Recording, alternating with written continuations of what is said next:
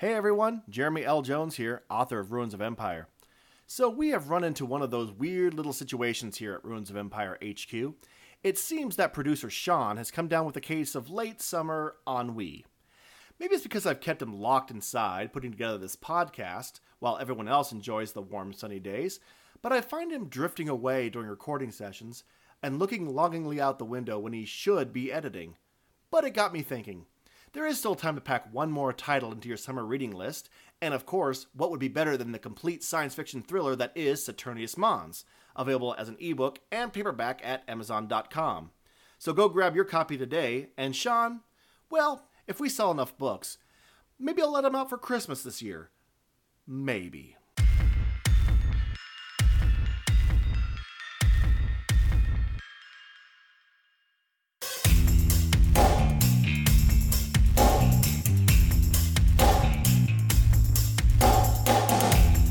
You are listening to Ruins of Empire, Saturnius Mons, Book 1 of the Ruins of Empire Project, a serial podcast novel by Jeremy L. Jones, read by the author and Tyler Murphy.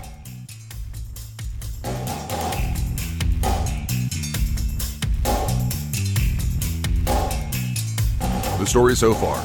After uniting the Perfunduloi and Urbanoi people under a tenuous alliance and driving the Corporation soldiers from the refineries, the members of the Human Reconnection Project returned to the Corporation's landing zone, expecting them to end their attempt to take over the moon. What they found was an entire base gearing up for a full assault. They were captured and taken to Vince Laban, where he explained that, since Cronus had passed him information about the refineries, they had been disavowed by the Ministry. Furthermore, Laban offered them a choice: be prosecuted for their crimes against the corporation or agree to help him. Isra Jacario and the rest of the group remained steadfast in their resolve against Laban and his corporation troops.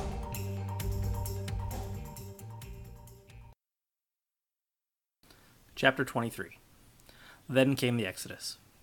The exact nature of its beginning is unknown. All that is completely understood is that there was a period toward the end of the fall when humans around the globe contributed unprecedented amounts of resources toward ships escaping Earth. I have my own simple and private theory. If the corporation did indeed turn the Earth into a complex prison of torture and pain, who among the survivors wouldn't try to escape? From the Fall, The Decline and Failure of 21st Century Civilization, by Martin Raff.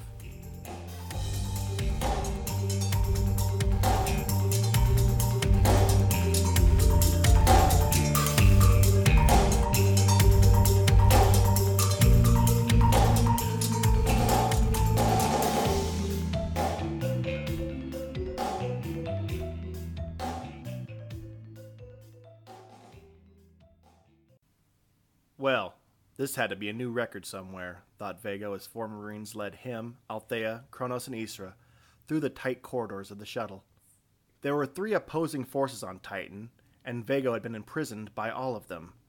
He'd managed to annoy everyone on the planet so much that, at one time or another, they all threw him in a jail rather than deal with him. A perverted part of him was a little proud of that. The brig aboard the shuttle was just a steel cage set among the piles of crates and equipment. Just another bit of cargo. On a hostile planet working around the clock, there was usually no need for a sophisticated jail. But human behavior, being what it is, it never hurts to have a secure place where people can sober up and think about what they did. Three Marines, armed with non-lethal electronic rifles, led them to the brig. That was for the best, since Cronus struggled, screamed, and fought against the soldiers so much that it wouldn't be long before they were forced to use them. Viekko, Althea, and Isra walked silently with their hands bound. Even with the brig in sight, Cronus tried to bolt again. It was about the fifth or sixth time, and the Marines were ready for it. One grabbed Cronus by the hand restraints, while the other aimed the electronic rifle, clearly dying to use it. "You don't understand," said Cronus, struggling. "We must contact the city, or we will lose it. We will lose it all. There will be nothing left. Nothing to under—" The Marine holding the rifle told Cronus to shut up and slammed the butt of the gun against the back of his head. He fell like a wheat sack, mumbling the same warnings. The two Marines picked him up, carried him to the brig, and threw him inside. Without a word, they motioned to Viekko and the rest to join the little man curled up on the ground, which they all did without a sound.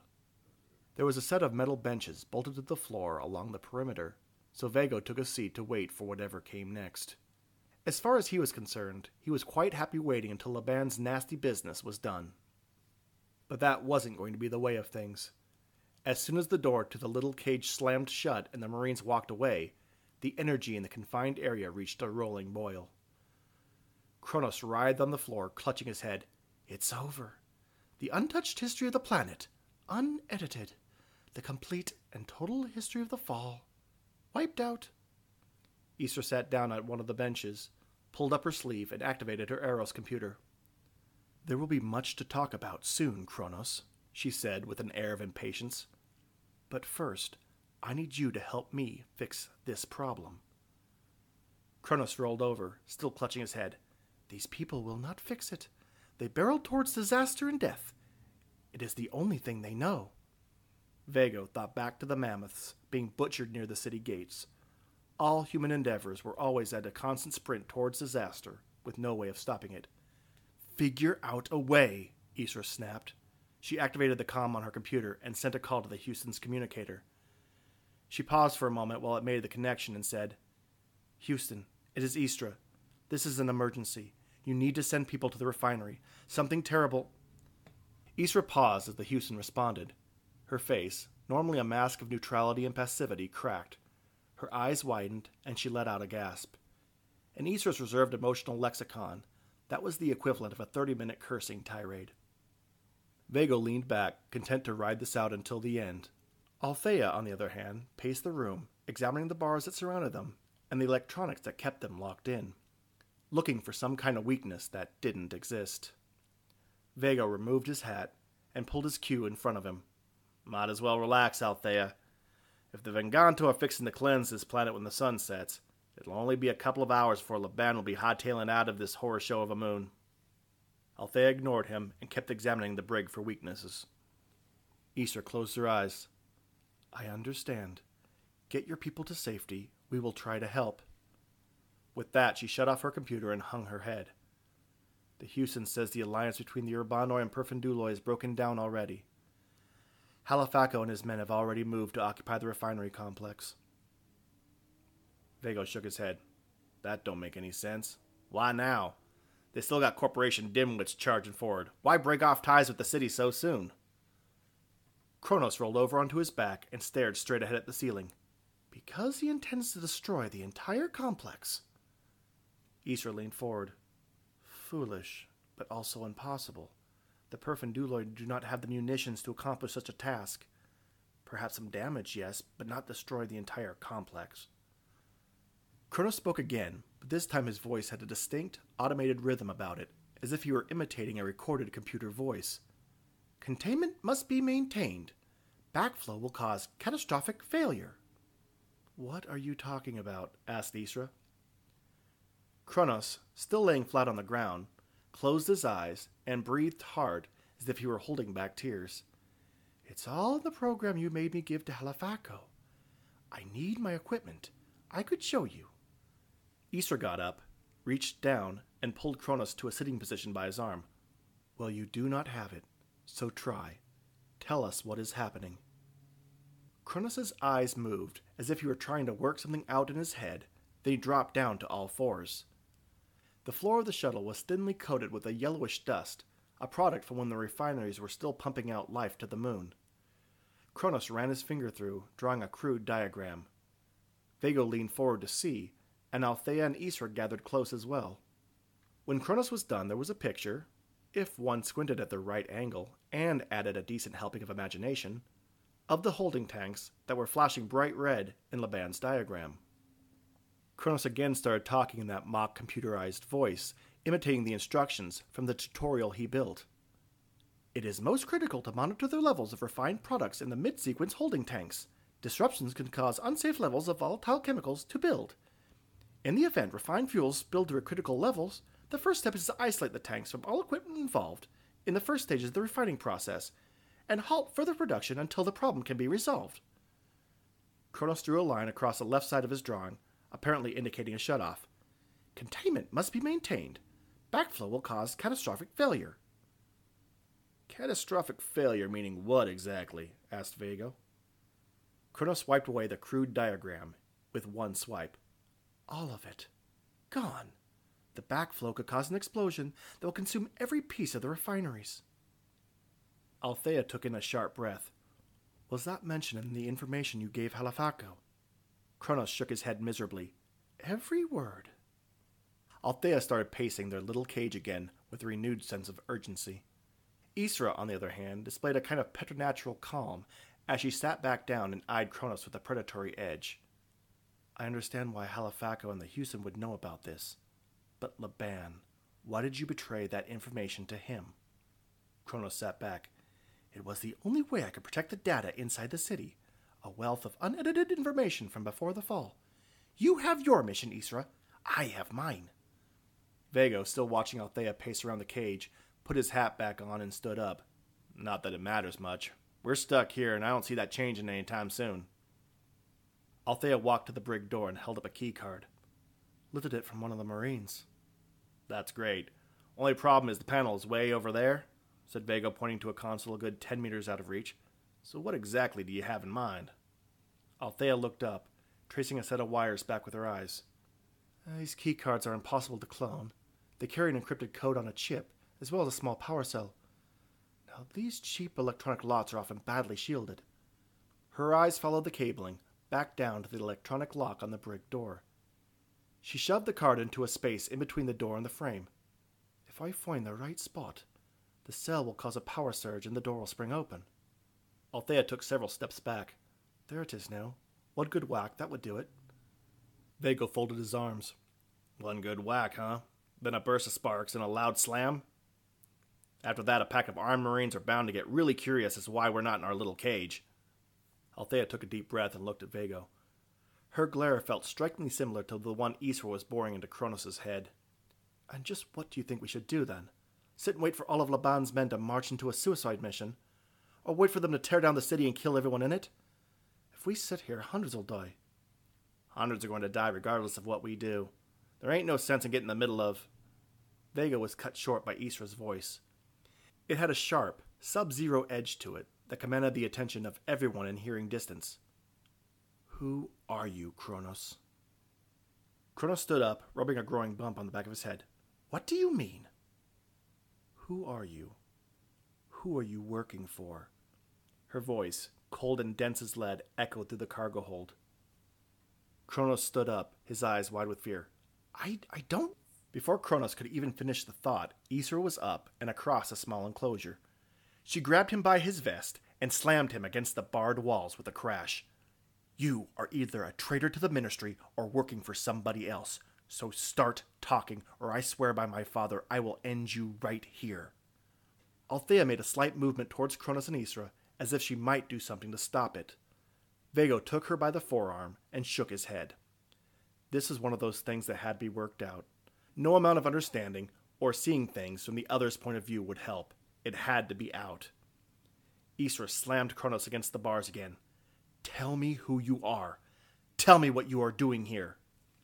I am Cronus. I sliced into the ministry via the old internets and recalled the original commands.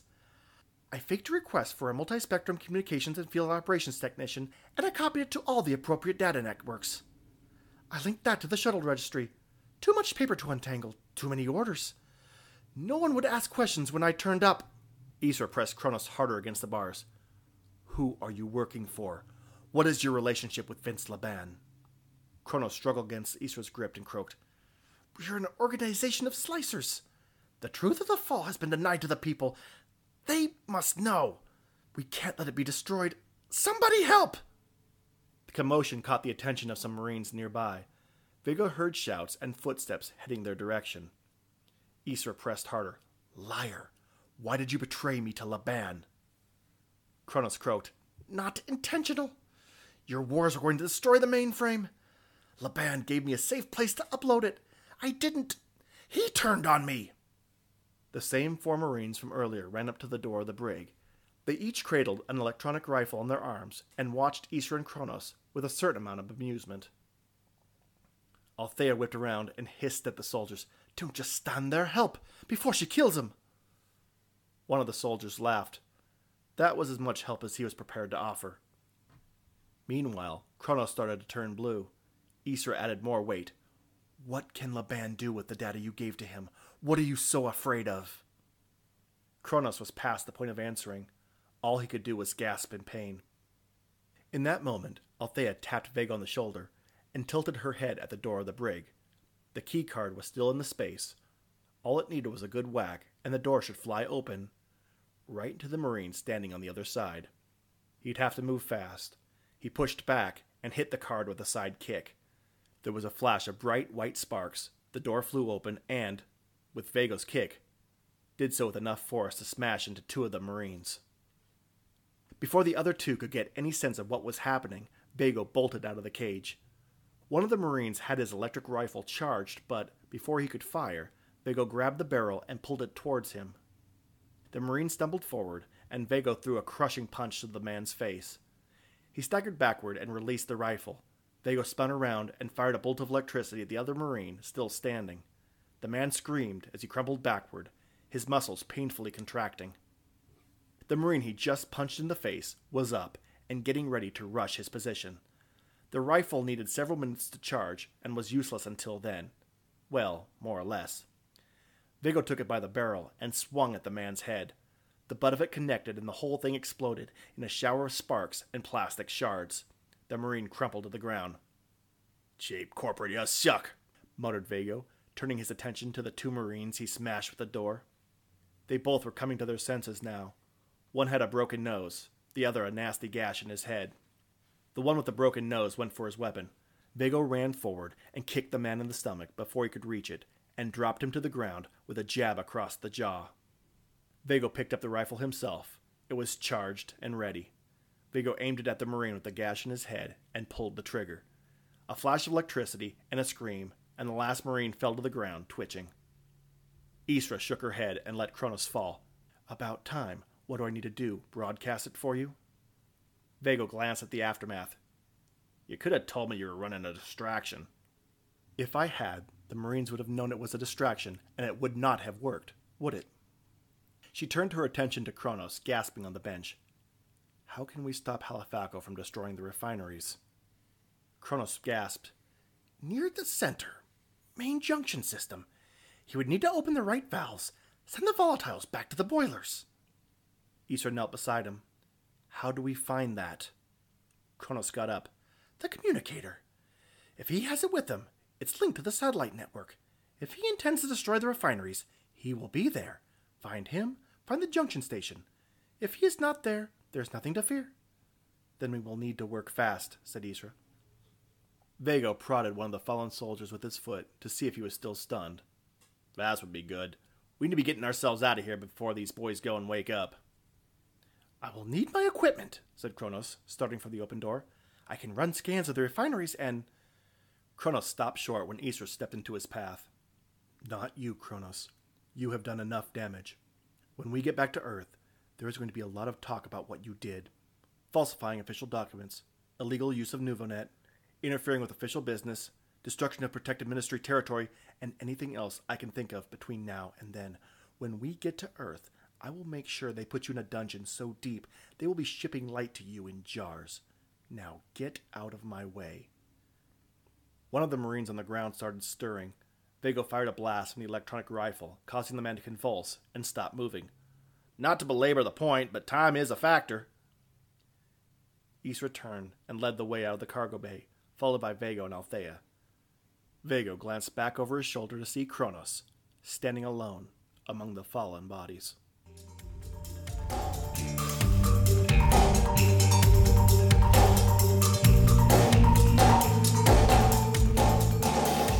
You have been listening to The Ruins of Empire, Saturnius Mons, the first book of the Ruins of Empire project.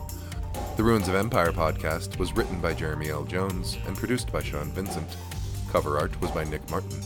Music was Broken Reality by Kevin MacLeod at incompetech.com, licensed under Creative Commons 3.0 license.